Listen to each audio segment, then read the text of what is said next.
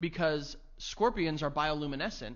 So before they would Wait, what? I don't like correcting terminology because for me it's all about concepts. If you understand it, whatever you call it, I don't care. So I'm not coming for the use of the word bioluminescent when the actual word here is fluorescent. I'm coming for the fact that scorpions don't give off their own light, they fluoresce. Fluorescing is what happens when a material absorbs a photon of one wavelength and then re-emits it at another wavelength. And scorpions are able to do this. Their carapace, their skin, is able to absorb ultraviolet light that our eyes can't even see, and then it re-emits it at a visible wavelength, which makes it appear to glow because light is hitting it that we can't see and light is being emitted from it that we can see. You can watch it happen in this Veritasium video. There's a little guy, and watch this. Ooh, yeah. Why do they fluoresce? I don't know. People have theories, but we're not sure. But it is convenient.